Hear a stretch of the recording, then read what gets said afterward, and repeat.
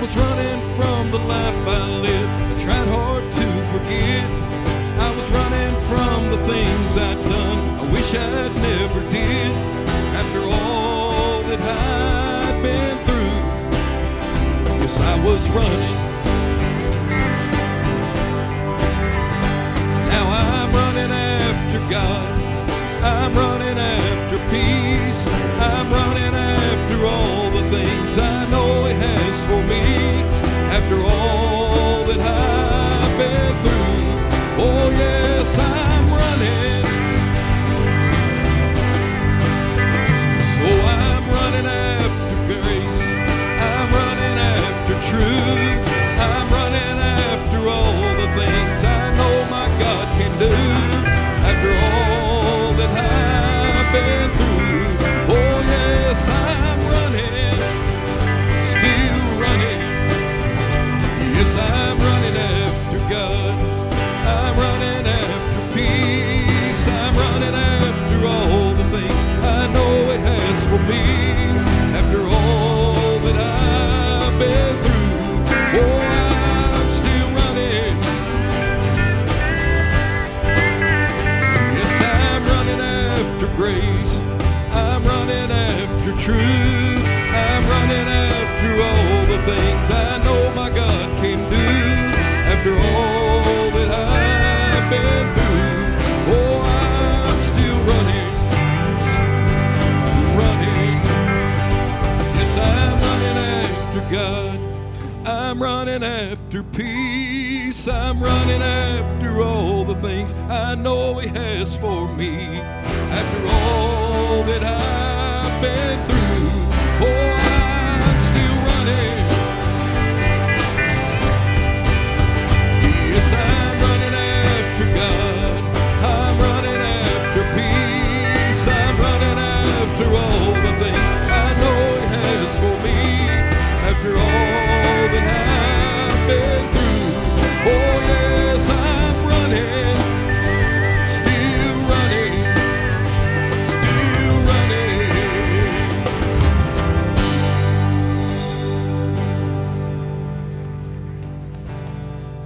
You know, in this life, we're always running. We're always busy. But what are you pursuing? What are you running after? Think about that. We want more of God. Amen?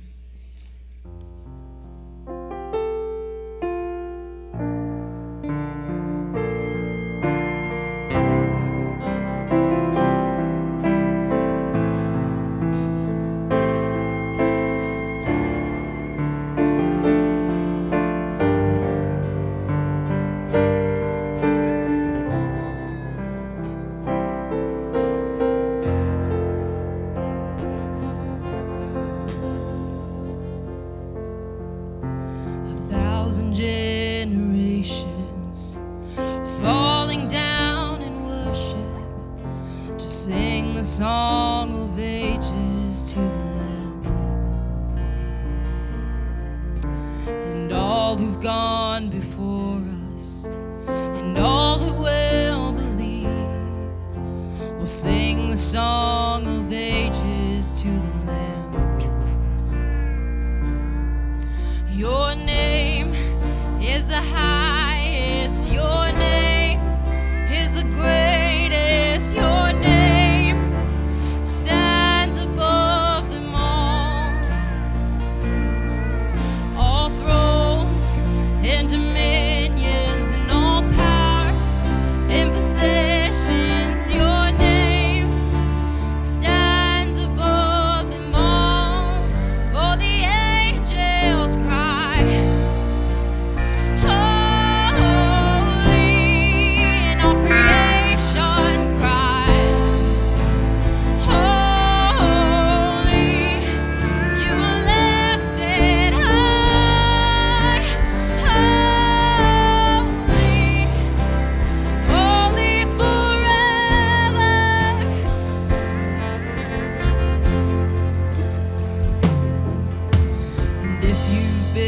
forgiven, and if you've been redeemed, we'll sing the song forever to the Lamb. And if you walk in freedom. And if you bear his name, we'll sing a song forever to the Lamb. We'll sing the song forever and amen.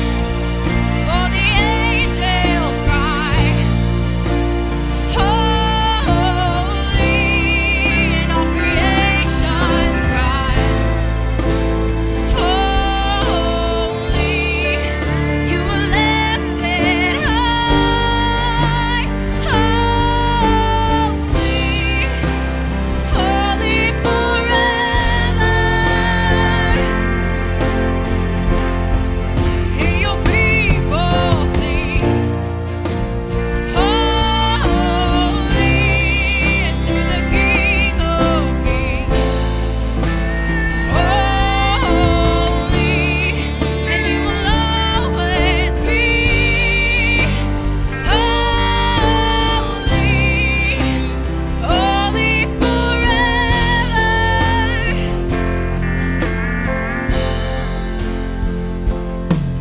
Your name is the highest, and your name is the greatest. Your name stands above them all thrones and dominions and all powers and possessions. Your name stands above them all.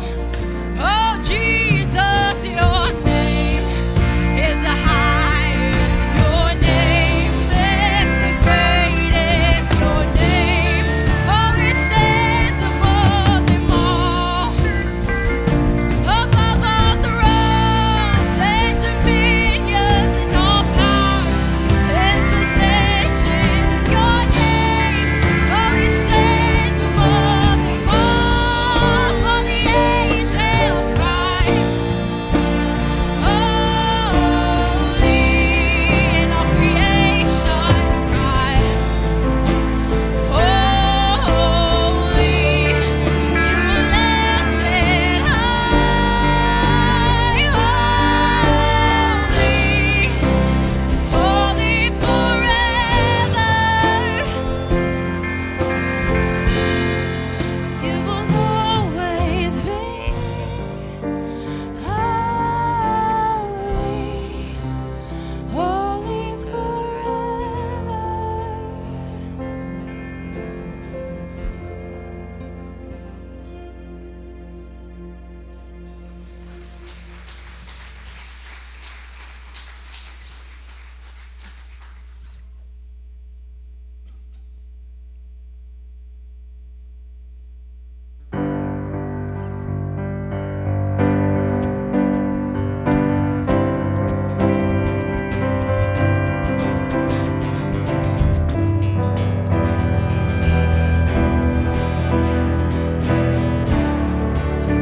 All right, kiddos.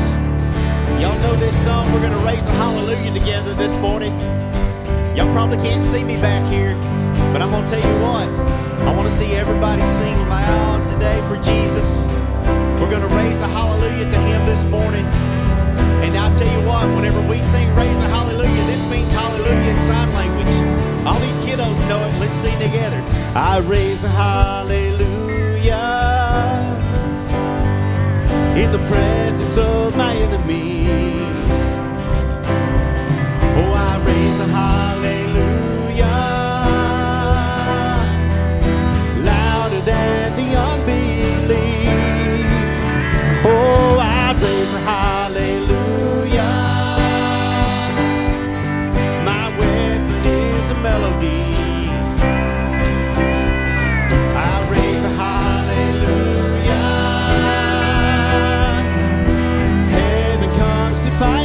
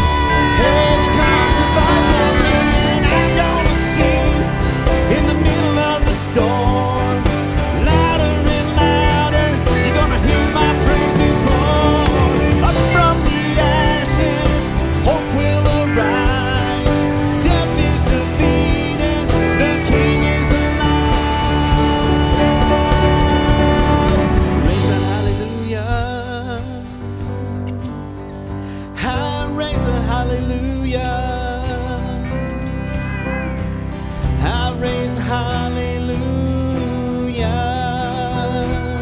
I raise a hallelujah. Sing, raise a hallelujah with me. I raise a hallelujah. I raise a hallelujah. Praise God. I raise a hallelujah. Oh, I raise a hallelujah. Give him praise because he's worthy, folks. Give him a hand clap of praise this morning. The Holy Spirit is moving. Let him work in your life this morning. Amen. Because he is the way maker. He's a way maker. Let me tell you what, there's been a many time in my life where I lost my way. I mentioned the Sunday school class this morning. And yeah, you can call it Sunday school class. I still do. I lost my way many times. You say, oh, Perry Smith's son, he's got it all together. No. Let me tell you what, my heart's been broken because I lost my way.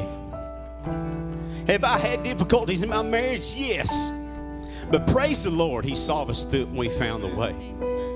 Have we had financial problems in our lives? Yes, but he gave me restitution. He gave me salvation. He gave me guidance, and he gave me a way. Have I had enemies in my life? Yes, I do today, because he said there will be those that hate me. But you know what? He provided me a way, and that's Jesus Christ. And there's some of you this morning, you walked in here this morning, you feel like there is no way for me to get out of the mess I'm in. And let me tell you what, he's here. And all you need to do is come and get on your face before him, the Heavenly Father. He's going to restore you.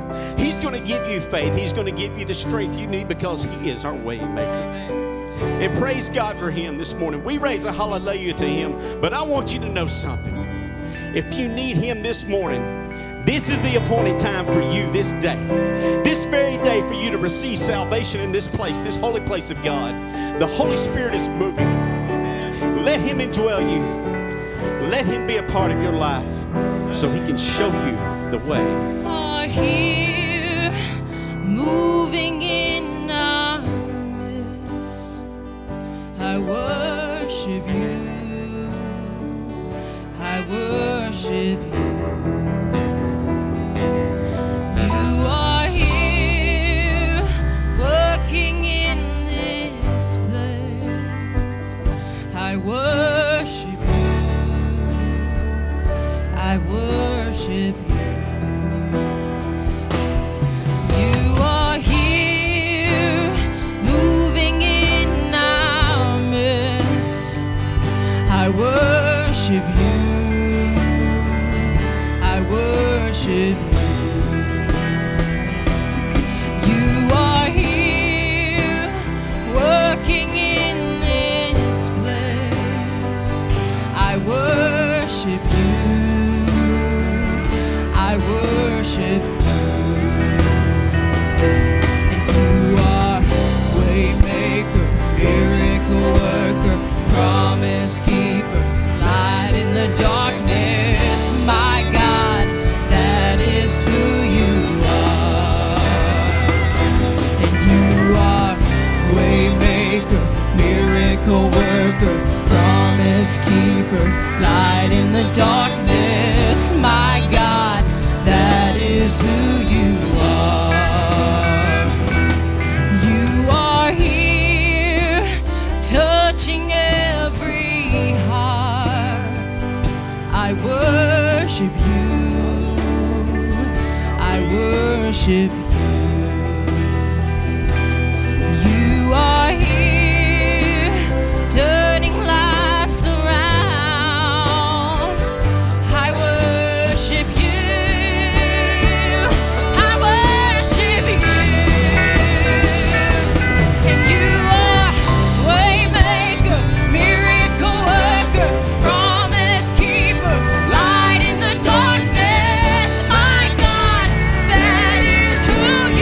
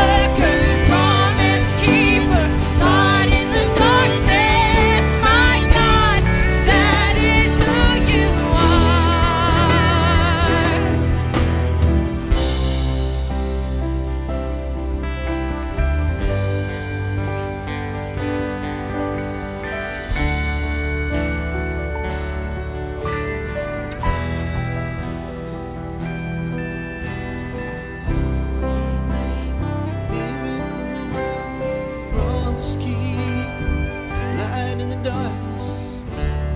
Oh, that is who you are. Oh, waymaker, miracle worker, promise keeper. You're my light in the darkness. Oh, that is who you are.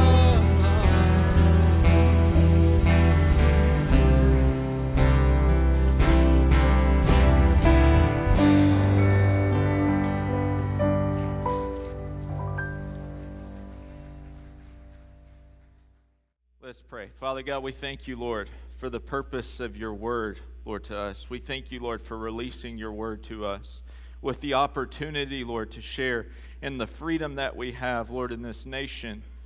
Lord, that you would move us to action, just as Pastor Frankie was talking about. It matters. Lord, that you would move us to action to say, at your word, I will. Lord, cause us to answer, Lord, at your word, I will. And we thank you, Lord, for your calling and your gifting on each and every individual in this room. I thank you, Lord, that you've handcrafted every individual as a potter crafts clay, Lord, to be the image to bear your name, in Jesus' name. Holy Spirit, move right now, Father. Lord, we pray, Father, that your word would be illuminated by your Spirit. In Jesus' name, we thank you, Father. Amen. Y'all ready? If you're ready to say amen. Luke chapter 5, please, 1 through 11. Luke chapter 5, 1 through 11. I've had this on my heart. You know, God gives things at times, and you don't know when they're for, but you know they're for, and you pray, and the opportunity has come up, and so the Lord just would not let me go with this. I would go and read and study, and the Lord would just keep reminding me of something. And there's something in the Bible called the Rhema word. Who's heard of the word Rhema before? Rhema is the spoken word of God. It's the voice that takes action. It's not the written word. The written word is logos in the Greek. But Rhema is Spirit-inspired word. Amen? There is nothing in the logos, there is nothing in the writing of God that wasn't meant to take action in the Spirit. Did you hear that? There's nothing in the writing, in the logos, that wasn't meant to take action in the Spirit. So we have to have the spiritual impartation of the Word. Amen? We have to have the Rhema Word of God. And so in Luke chapter 5, we're going to be in verses 1 through 11. There's this story of a man named Simon Peter. And Simon Peter was not without fault. Amen. And I've heard preachers talk about how much he talked and how quick he put his foot in his mouth and all these different things. But with all of those problems and with all of those faults, Jesus chose Simon Peter to be the captain of the apostles. And so there's something about Peter that was a key to why God said, you are Simon the reed, but you're going to be the rock. And if you were upstairs in youth this morning, you know what that means, right?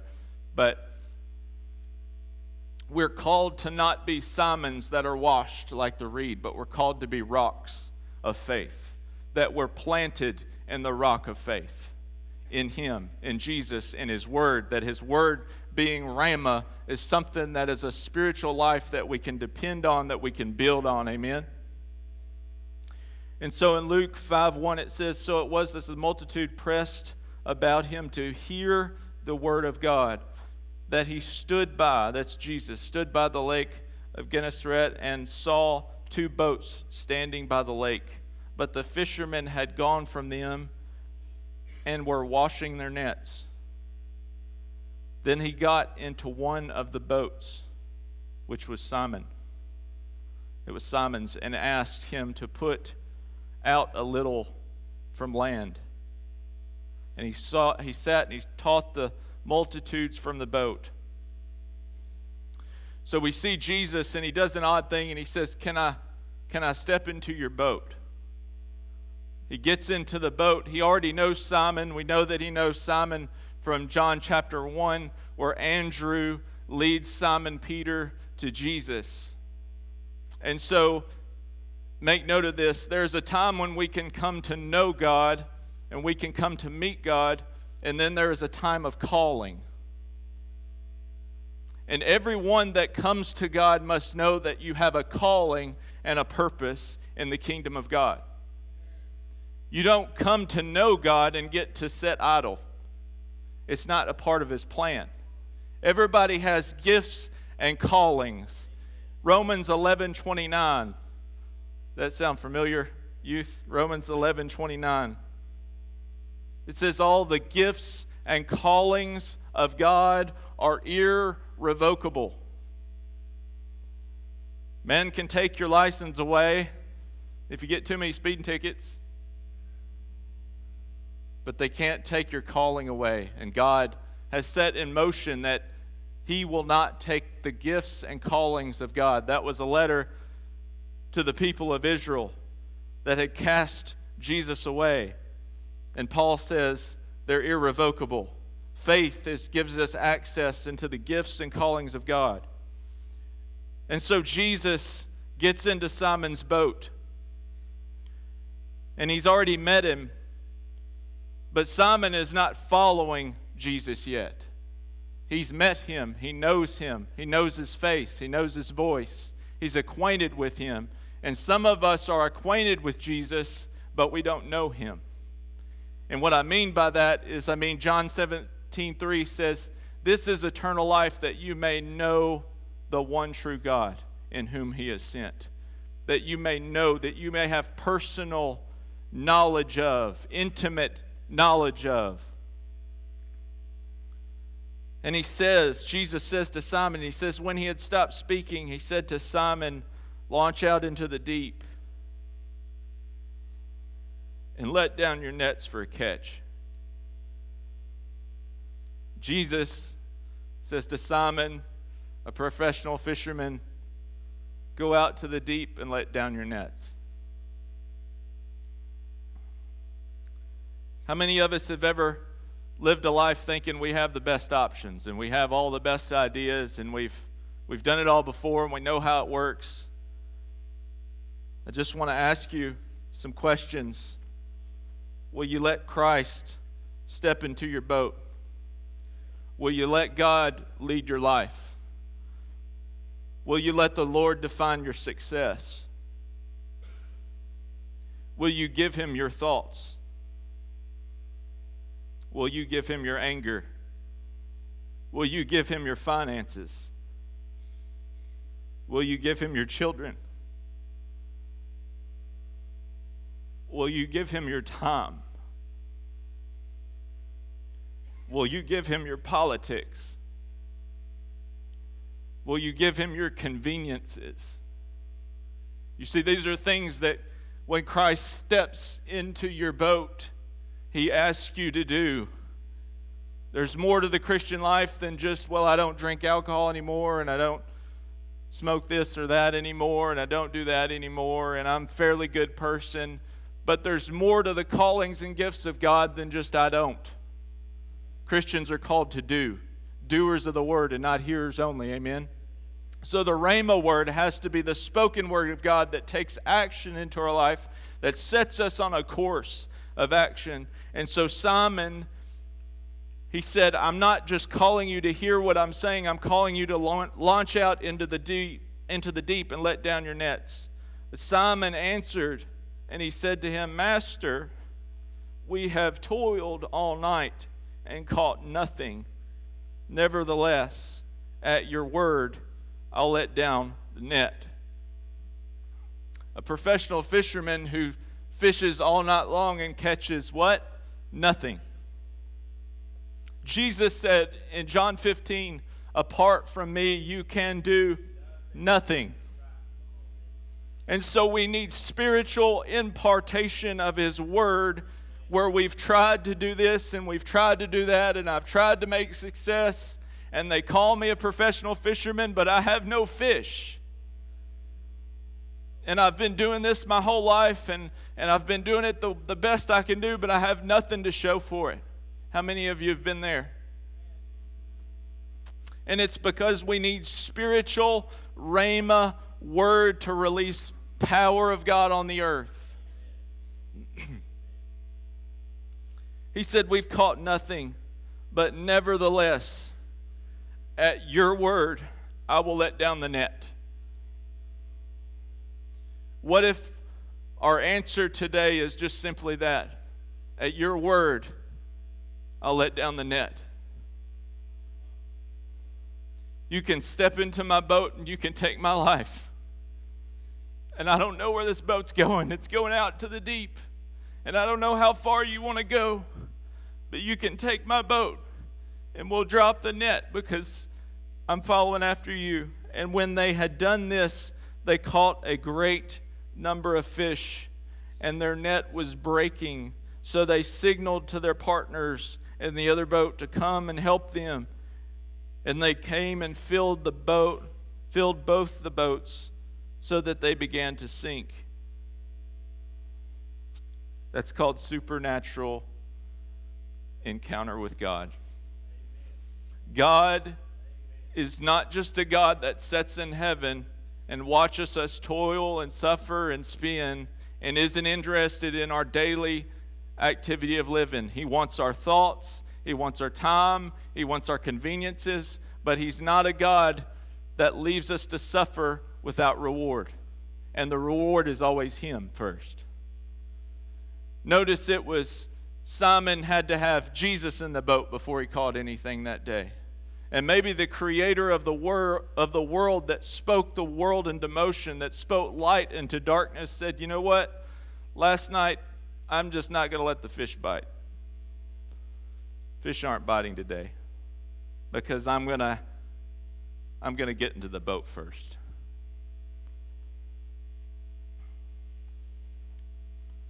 We live in a culture where suffering is not popular and suffering is not desired. 1 Peter 5:10. It says, and the God of all grace, who called you to His eternal glory in Christ, after you have suffered a little while, will Himself restore you and make you strong, firm and steadfast. What was Peter's night of fishing? It was suffering. Suffering on his own. And here's the options, guys. We have two options. We have trials and tribulations, and we have suffering with God, or we have trials and tribulations and suffering without God. Who on the earth is suffering? Everyone. We're living in a fallen world, so there's suffering on the earth because of sin and death. And so we have the option.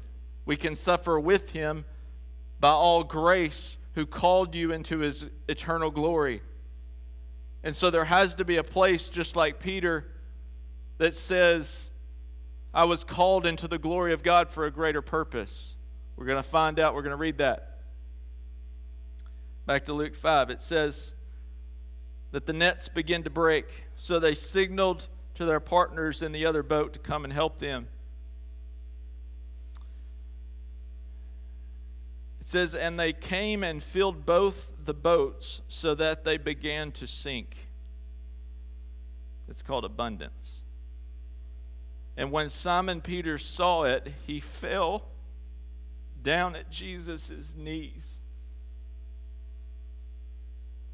saying, depart from me, I am a sinful man, O Lord. How do we know that this was a spiritual encounter? Because of that testimony right there. It was so much more about fish. And this life is so much more about our conveniences and our time and the success that we try to build. And the simplistic little things that seem to get in our way. I heard a preacher say once, we go so fast and we go so hard to go absolutely nowhere. And it's so true. Because we do it on our own. And we do it apart from Him. And he says, "Depart from me, for I am a sinful man." There was so much more in that encounter about God than about the fish. The Word of God says it is the goodness of God that leads men to repentance. Yes, hell's a real place. Yes, people are going there. And yes, every 3 seconds, somebody crosses over into there. But it's the goodness of God that leads men to repentance. That means that when God in all of his goodness created a hell for Satan and his angels, and by proxy people go there because they haven't come into the knowledge of God, and they haven't come into faith that saves them into Christ through the work of the cross, by his work only, because of his righteous hand that dipped down into the pit and pulled us out in Psalms 40, that they go there because of unbelief and because of the sin of curse of sin and death.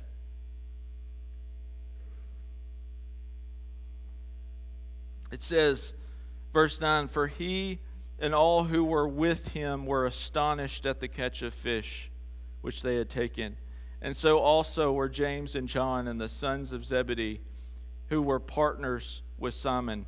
And Jesus said to Simon, 'Do not be afraid.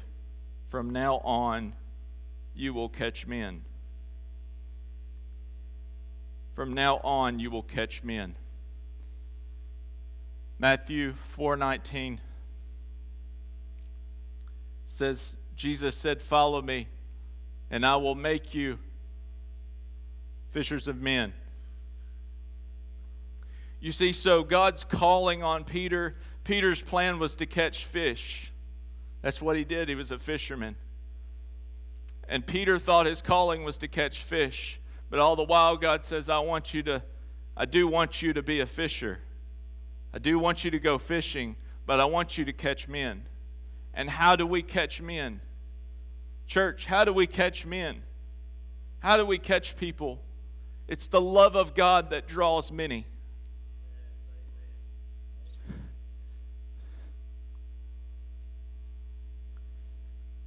Men don't enter ministry because I didn't, and I know Frankie didn't.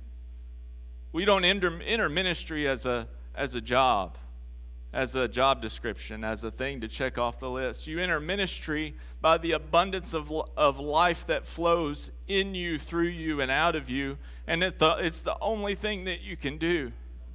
And when you said yes to Jesus, not when you just met him, but when you said, I want to surrender and I want to follow you, you said yes to ministry.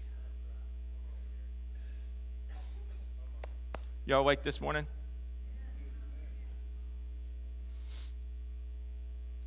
Luke 9:23. This is a hard one. Then he said to them all, "If anyone desires to come after me, let him deny himself, take up his cross daily, and follow me. For whoever desires to save his life will in fact lose it. But whosoever loses his life for my sake will save it." I ask you again, will you let Christ step in your boat?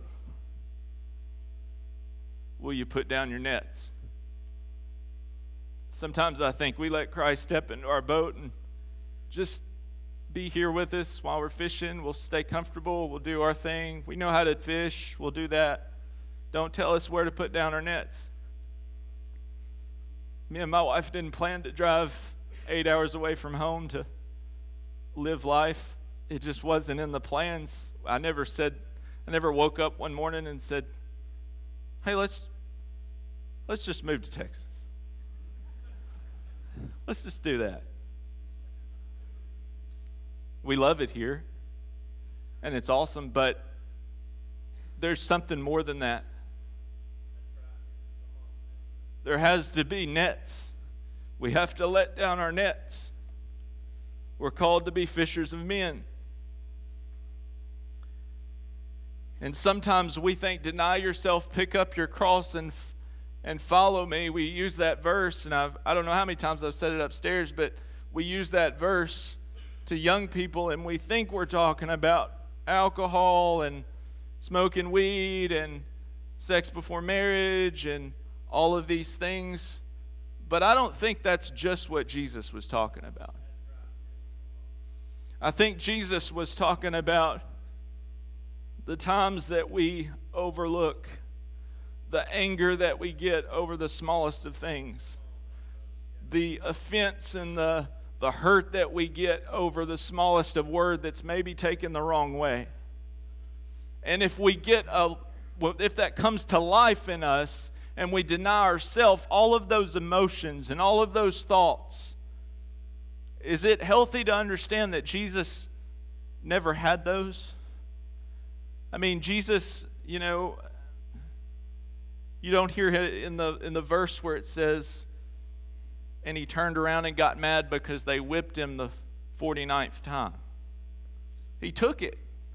He denied himself. And we'll overlook frustrations and we'll call it humanity, but we're new creatures in Christ Jesus. Old things passed away, all things new. Those are old emotions. Those are old thought patterns. Those are old wheels.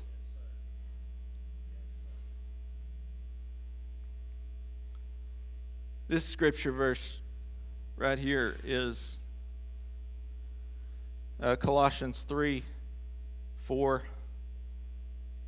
Colossians 3 verse 4. When Christ, who is our life, appears, then you will appear with him in glory. Christ isn't a ticket into heaven.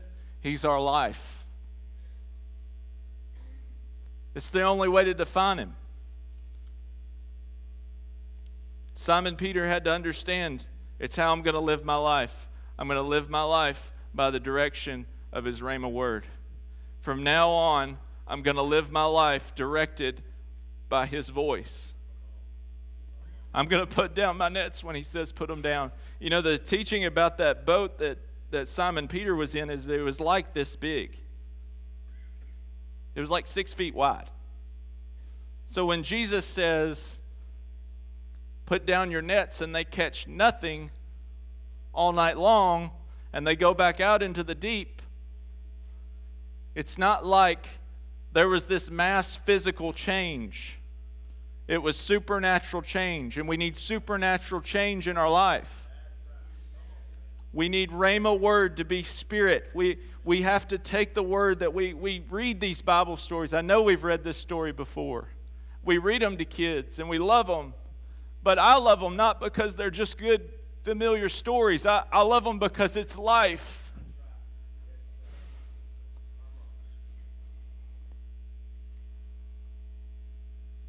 Does the Word of God infect or affect your daily process? Does the Word of God infect your daily process? If the Word of God does not affect my daily process, it's not the Rhema word of God. And we can live by Logos word. We can live by written word. We can get up in the morning, and I love devotionals. We can get up in the morning and read a 10-minute devotional. But if it doesn't infect my life, it's just words. There was something about Peter's life that was different after he let down the nets.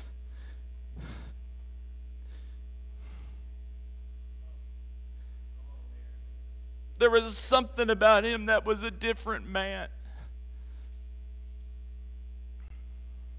He saw his depravity, he saw his problems, he saw his sin for what it was, because it's not the sin of the day-to-day actions that he was doing. It wasn't the drinking that was the major root of the problem. The major root of the problem was, I'm trying to do this on my own.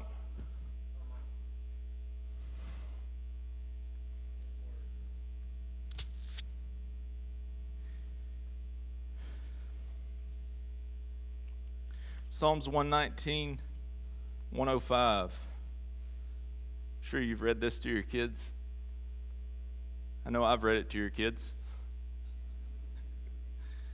Psalms 119, 105.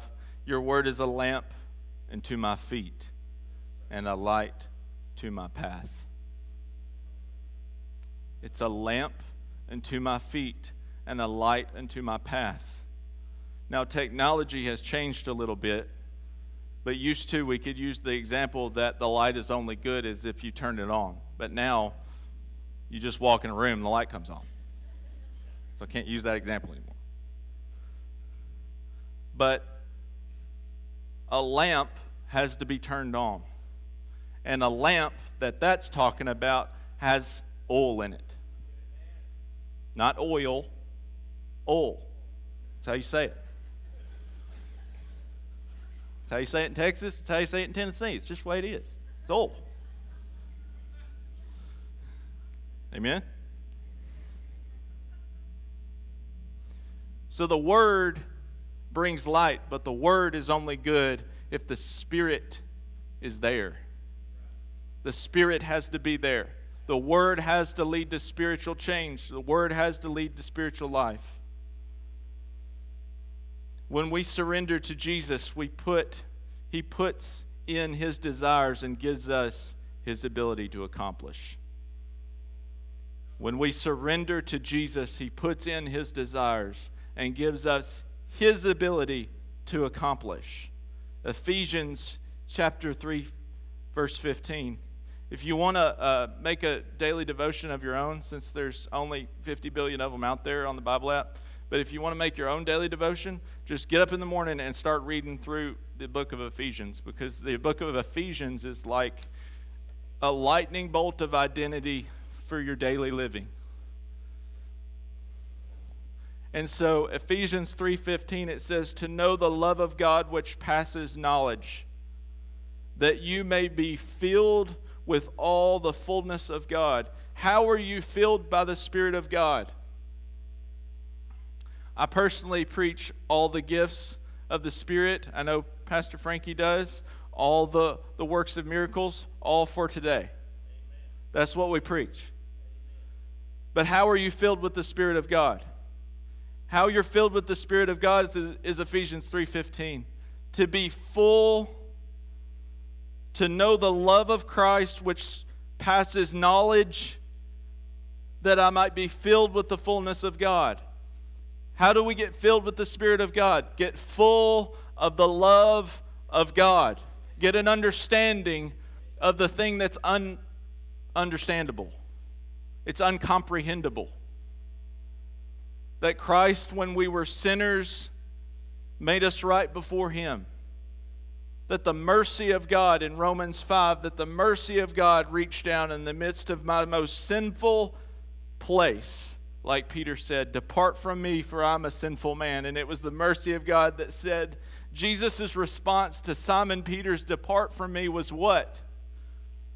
Just come, follow me. That's how good God is. That's His response. And it's always His response. We never enter the kingdom ready to be made right. I need to say that again. We never enter the kingdom of God ready to be made right before we come to Christ. Christ makes us righteous. It's Christ's work. There is no one righteous. There was no one who does good. We come to God with our mess and with our incapabilities, and then in a moment of reality, of experiencing the supernatural love of God, we are changed. And that change leads to further change. Amen? What does it mean to catch men?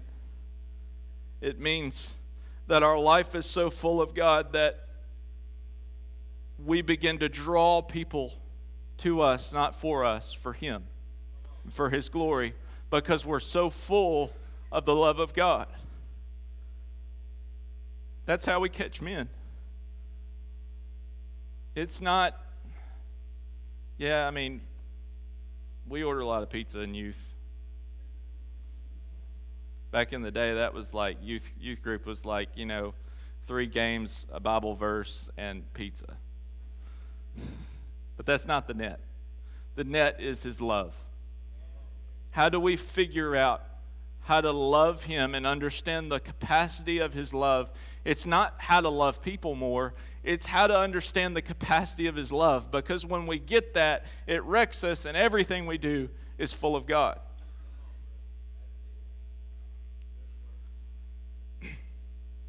There's two different men. There's Simon and there's Peter in one body.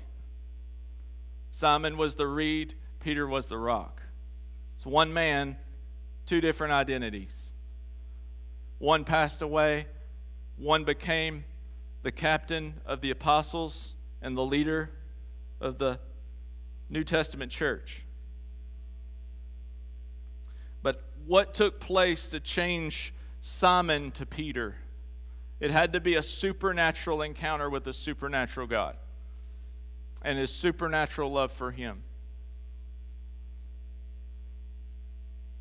Acts chapter 1, verse 8. But you shall receive power when the Holy Spirit has come upon you, and you shall be witnesses to me in Jerusalem and in Judea and in Samaria and to the end of the earth. What did He say? Acts 1:8. You will receive power when the Holy Spirit comes upon you. We need rhema, spiritual word, to release spiritual power, dunamis power. If the written word of God does not become the voice in my head to leads to full wonder-working power, it's not the fullness of what God intended for my life. Did you catch that? If the written word of God does not change me to where I hear the voice of God supernaturally through His written word, it's not the power of God.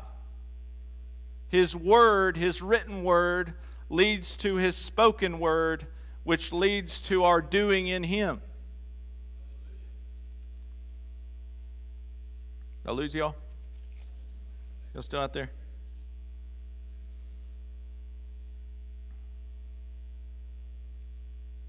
Acts 2:41, and this is in closing.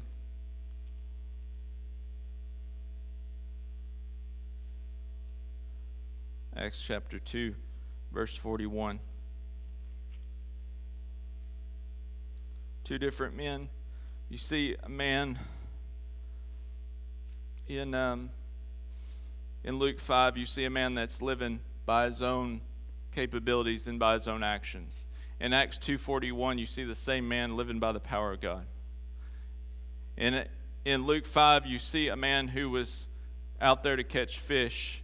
In Acts 2:41, you see a man who was catching men. Let's read it. Then those who gladly received His word, they received His word, but it was really His word, were baptized. And that day about 3,000 souls were added to them. 3,000 souls. 3,000 conversions in a moment of preaching the gospel. Why? Because His word, little h, was His word. And so there's a supernatural encounter where this is the first sermon ever preached by the man. It's the first time he preached a sermon. 3,000 people get saved. That's supernatural encounter. That's how you catch men. Y'all coming up?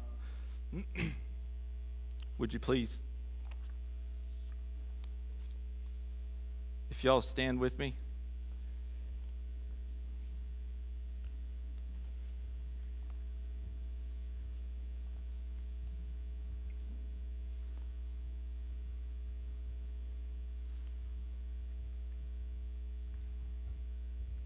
Lord, we thank You, Father, for Your word. I pray, Lord, tonight, this morning, Lord, that You would release Your word, that it would pierce our ears even tonight. Lord, that You would do a work in this body Lord, every hand and every foot, every mind, every eye, every mouth, every ear, Lord, that your word would penetrate and begin to change and begin to use for your glory. Lord, each and every individual here has a ministry and a calling if they've said yes to you, Jesus. Lord, I pray, Father, that men and women would begin to surrender their life to you, Father, for the work of the gospel. Lord, in whatever context you've given us to fulfill, whatever job, whatever person in Walmart, whatever you want to do, God, would you use us, Lord? Would we let down our nets, step into our boat and let down our nets for your glory?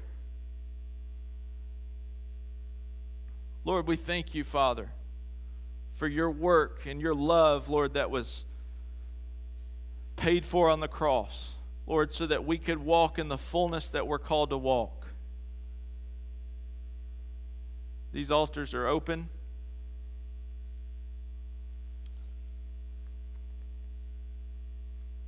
If the Lord's moving on your heart, we just open these altars. They're always open. Would you come? Just come.